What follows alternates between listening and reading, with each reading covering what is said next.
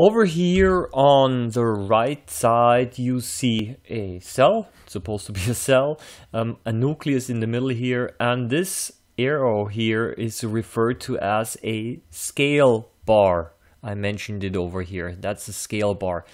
And I'm now going to show you how to do calculations using these scale bars. And the question is the following: a scale bar with a length of 2 centimeters on paper represents 5 micrometers. What's the magnification? So we're not even worried about the cell over here, we're just looking at the scale bar. And you can do magnification calculations only using scale bars. Now, I told you that the length is 2 centimeters. On your screen, of course, the length will be different depending on how much you enlarged the video that you're watching right now. But I'm simply giving you this information right now so that I can use these values as an example. So the magnification formula is as follows. The magnification is you divide the 2 centimeters by the 5 micrometers, and you simplify, and you've essentially got the answer. So again, we convert everything to meters. 2 times 10 to the negative second meters, it's plural, divided by 5 times 10 to the negative 6 meters. The meters cancel. That's always one of the nice things, that you can cancel units as well. And magnification is a unitless value, so there shouldn't be any units left over. So we remove the 10 to the minus 6 by getting it over to the other side. So we have 2 divided by 5, and here at the top we have times 10 to the power of negative 2 plus 6. We simplify yet further, equals 2 times 10 to the 4th divided by 5 equals, now what is that? That is 20,000 divided by 5, and that's fairly simple. The answer is 4,000.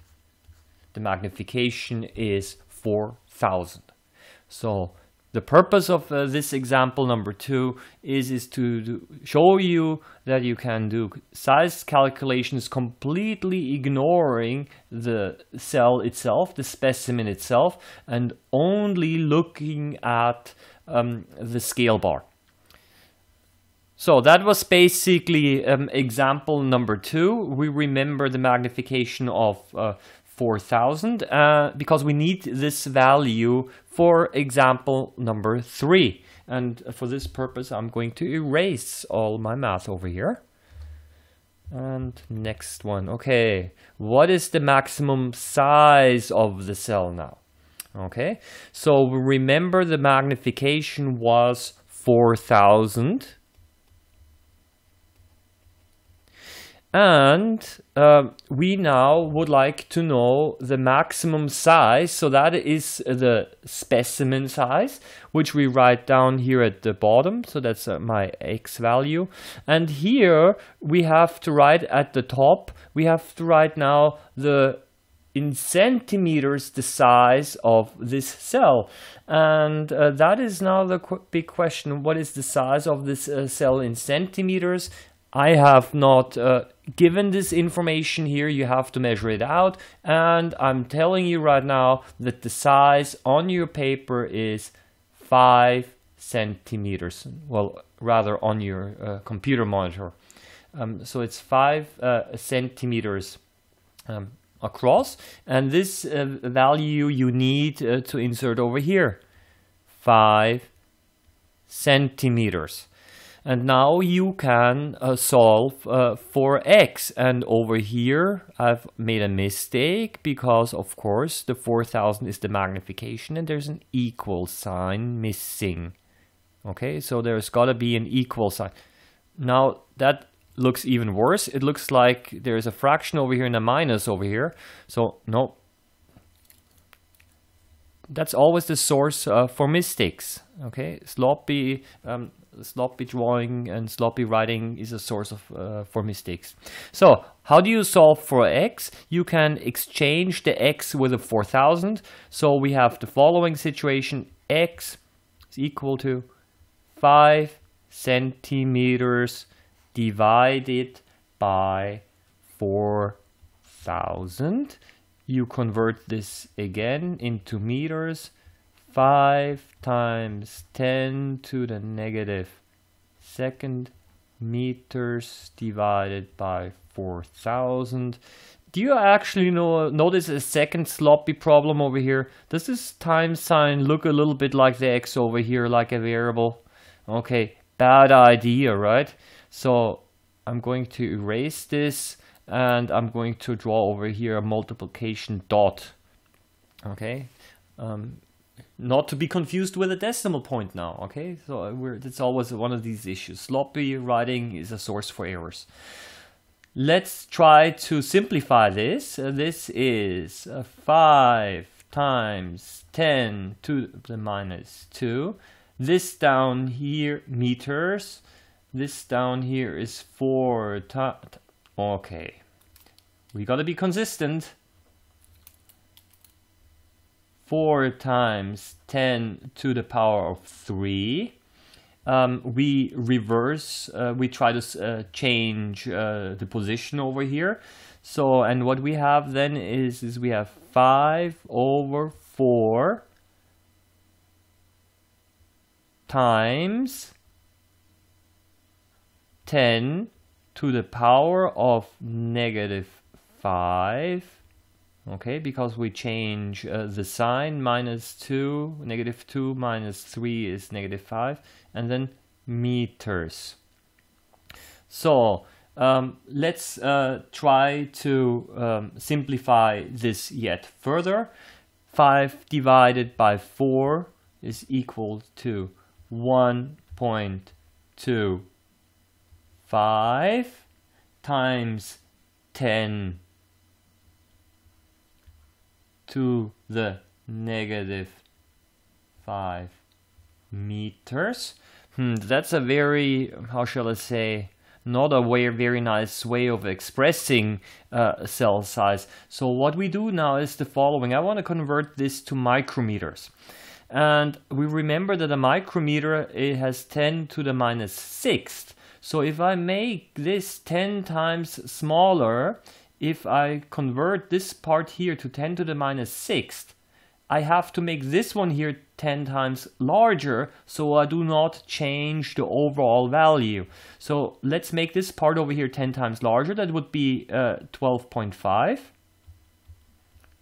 12.5 times 10 to the negative 6th meters. I have not changed the value around because I've made this one 10 times larger, I made this one 10 times smaller. Overall it doesn't change, but now I can do the following: 12.5 micrometers. Okay, and that is the answer. Nice decimal dot. Okay, the maximum size of the cell is 12.5 micrometers. Let's make a common sense check. Look at this over here. From over here to over here, it's 5 micrometers. From over here to over here, it's got to be another 5 micrometers. And from over here, see, it's short. It must be 2.5 micrometers. And if you add everything up, then you get your 12.5 micrometers. So the common sense check also seems to be correct. So let's move on to the next example. And now there's a multiple choice question over here, and we're not going to use any math. We're just going to solve this without doing any divisions or any math. A cell has a size of 10 micrometers. It's drawn with a size of 10 centimeters. what is its magnification. And many people instinctively start to calculate, but that's not necessary, because over here, let's look at the values. A magnification of 1, 10 divided by 10 is 1, is of course wrong, because the people forgot in this case, of course, to convert the units. And a magnification of 1 means that there is essentially no magnification, it's the same size. So forget about it, this doesn't make sense. 10,000 is the correct answer, it's the only large value over here, but let's eliminate C and D also. Over here, C is a value which is significantly less than 1, and this means that it's even smaller than the original specimen size. Then that's not a magnification. And you get values which are smaller than the 1 if you divide it the wrong way around. So a magnification which is smaller than 1 is out. What about 10? A 10-time magnification is not sufficiently large, because you're drawing it with 10 centimeters, and if you make it 10 times smaller, then the cell would be 1 centimeter across, but it's not, it's much smaller, it's 10 micrometers across. So this one would not pass the common sense test either, and the only reasonable answer is answer B, 10,000. So just to show you that it is possible to eliminate certain answers even without having to do a cell size calculation. Last example, a cell has been drawn with a magnification of 5,000 and the drawing is 5 centimeters large. What's the size of the cell? Here, essentially, I'm giving you the magnification. You have to find out the size of the cell. Same story. 5,000 is equal to 5 centimeters divided by x. We change the places over here. This means x is equal to 5 centimeters divided by 5,000. We convert everything into meters. 5 times 10 to the power of -2 meters divided by 5 times 10 to the power of -3. No units, okay? We're not going to run units here. There are no units here. And we do the following. Where do I continue? Just continue over here. The 5 cancels. That's nice. I basically get the 10 to the -3 over here on the other side. Means 10 to the -2 or -2 plus. Okay, do you notice my mistake over here? Look at this. Is 5,000 5 times 10 to the -3? No, of course not. Look at this. Sloppy mistake. Okay. Okay. So I admit now, I actually really made this mistake. Other people would say, well, I was just checking if you were paying attention or not. I'm not gonna say that. I'm just gonna admit that I really made a sloppy mistake. So -3 equals 10 to the power of, and I made another mistake already in case you didn't realize. Of course, because I forgot the meters. Okay, so that is the IDE over here. Let me check if this is even correct. Okay, so if I change this around to the other side, so I have 10 to the -5 meters. And now how does this work now? How can we convert this into micrometers? We can convert this into micrometers by, that is 10 times larger than a micrometer. So this means we have the following is equal to, if we make this one over here 10 times smaller, we have to make this one 10 times larger. So it is 10 times 10 to the -6 meters, and that is 10 micrometers. So the answer should be 10 micrometers. Okay, so don't forget about the meters here, and this was really a sloppy mistake, but I figured it out in the right time because I saw that the values that I'm getting over here don't make sense. Okay, so that's basically yeah, some examples over here concerning magnification calculations, and don't forget to convert units. I think that's the basic take-home message, because I've had so many students who immediately jumped into the calculations. They divided the numbers and they completely forgot about the units. We're not in math class right now, we're in science class, and in science the units are really important.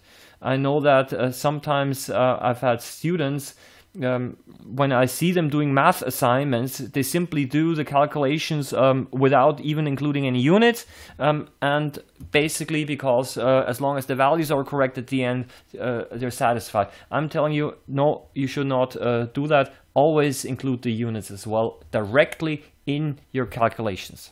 Okay, that was basically it.